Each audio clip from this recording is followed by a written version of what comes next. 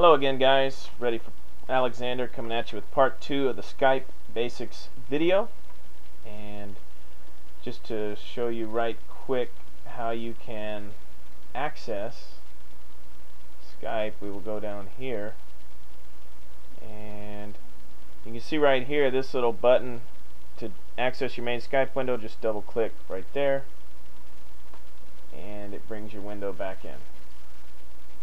So what we had talked about, the notifications and the file tab. The account tab I use very rarely. You can view your account, do some Skype credits, some other things in there. Call tab you'll use. You can see right here Costa, who's done a lot of work on the back end of the website to make Tagzilla beautiful. He is the currently highlighted contact. He's offline. I could click here and call to Costa, or I could start a conference call from this tab. Also, I can look at the recent calls that I've made, which is very handy. Chats tab here, I can start a chat with Costa since, again, he is the highlighted contact. Could start a group chat, a public chat. Also, again, very useful recent chats. Good little trick. If you lose a chat and you're like, oh damn, can't believe I lost the chat there, you can view your history. Bookmark chats are the same way. Any chats that you bookmarked, you can easily pull those back up and get them back. So it's very handy little lists. The view tab I don't really use much, but you can modify what things show in your main Skype window. Go into compact mode. You can play around with that if you like. Tools tab, right here, add a contact. That's going to be very important. I'll take you through right quick. My own is Austin Revel, and we will hit the find key there, and as you can see it shows my information, and obviously I can't add myself, but if this were another contact I would just hit add Skype contact there. So go ahead and close that out. And you can also do from the tools tab, you can do another search for Skype users based on name and other information. Call forwarding and voicemail I haven't used much there. There's a games feature. I'll bring the screen back in here. Play some games on here with different users, language. The options file we had already looked at in video number 1. As you can see, it's the same options that came up when we clicked on privacy under file.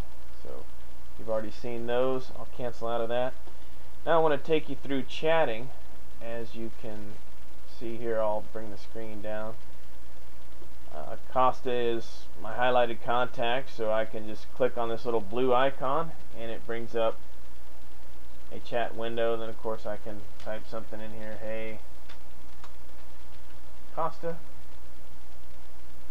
and that would show the activity there,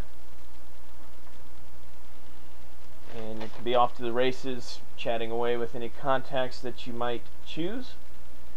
Also, next I'll take you through a sample call.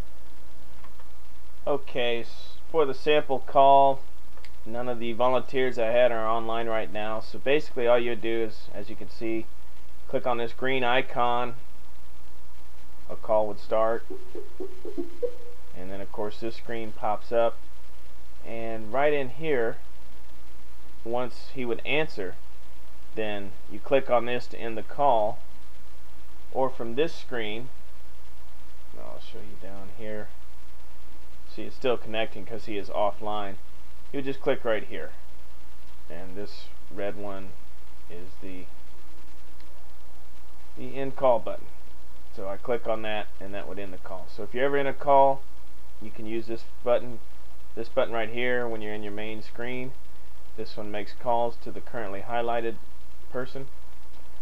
When you're in the chat, I could call him here, and then once we connect I could end it right here as well. So that is how you do a sample chat and a sample call. couple of other quick things to talk about on your road to a Skype advanced user.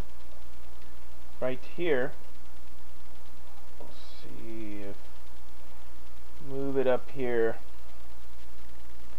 on our contacts. You can see this got Camilla highlighted here, and there's this menu button which I haven't yet taken you through.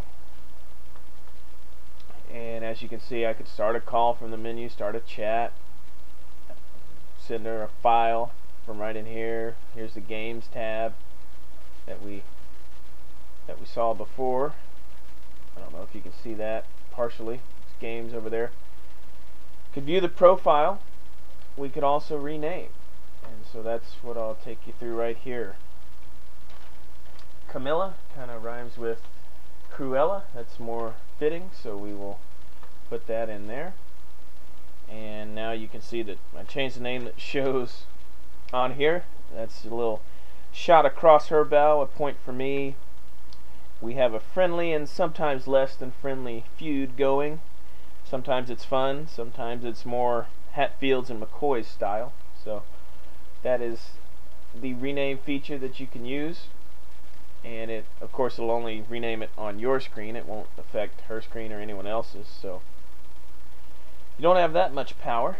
There's a send money, which will be important for you watching this video. You'll want the joy of sending me all your dollars.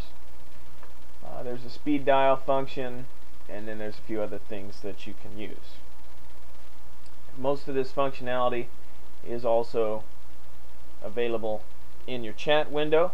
You can, right up here, you can add people to the chat to make it more of a conference chat room. Very useful for you when you're working with your teams and needing to talk over things with your teams. You can send a file. Again, the send money button. The games feature right in here. Options, you can set a topic. We'll do that right quick. Important top secret. So now you can see that's what shows up there. And then if we wanted to set picture, click on that. And we currently got the angel one, so move over here to this beach one, and you can see the picture changed.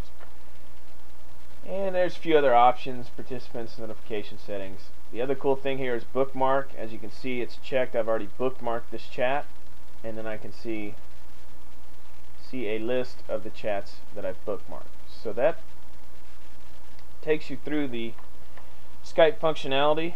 You should be pretty much an advanced user at this point, and I will look forward to seeing you on future videos on Tagzilla.